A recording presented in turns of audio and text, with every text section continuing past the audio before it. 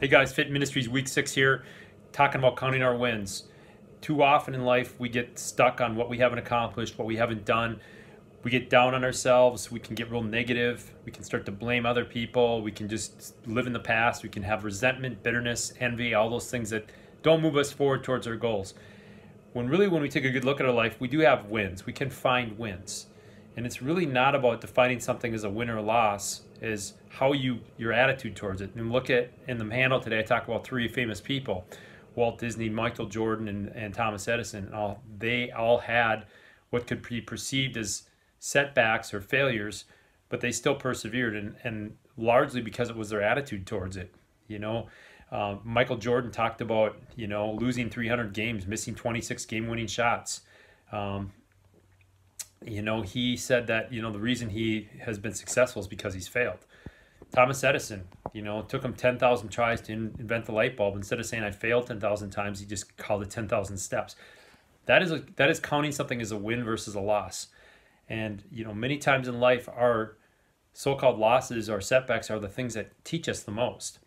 And so at the end of every day, along with having gratitude, is what are your wins? What are something that you did accomplish? And I know some days, like in business, I don't make any new sales and any business things, but maybe a win for me is getting to spend an hour of quality time with my wife or my kids, getting to connect with an old friend. If you really search out there, you will find things that are wins. It could be even keeping a positive attitude even when this, and this happened to me. That's a win. All right, so we got to have a winning mindset. Champions are made because they always expect to win. All right, they will have setbacks, they will have challenges, but they don't let that take them down. There we go.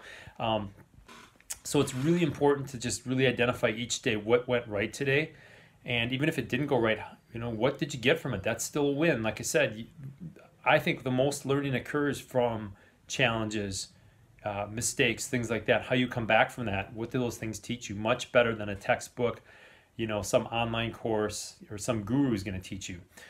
So at the end of each day, I want you to count your wins along with your gratitudes. 3 gratitudes and 3 wins. We're starting to layer these things on as just to really work to keep, you can see this as work to keep your mindset positive. It's a big part of being successful, having a strong spirit, a strong mind, strong spirit, strong body. And so the exercise this week really has you sit and find 20 things in life that you can consider a win. And you might have to go back a ways, but I bet everybody here can find 20 things that are a win. And it's really, being an old football coach, I like to think about it, it really keeps you on offense. All right, when we're always complaining or living in the past or second guessing everything we do, it's kind of like in football playing the nickel prevent defense. It's playing not to lose. It's using excuses, and that never, if you ever watch football, the nickel prevent defense never ever works. Playing not to lose never makes you win. It always seems to make you lose. So count your wins every day. Be positive. Write these things down. The action of writing it down seals it in your brain. And I like to do this at the end of every day, along with my gratitudes, because that book ends the day. We talked about at the beginning, starting your day out right, looking at these things to help you end your day right. So you're bookending the day and you're keeping that mindset, that spirit positive.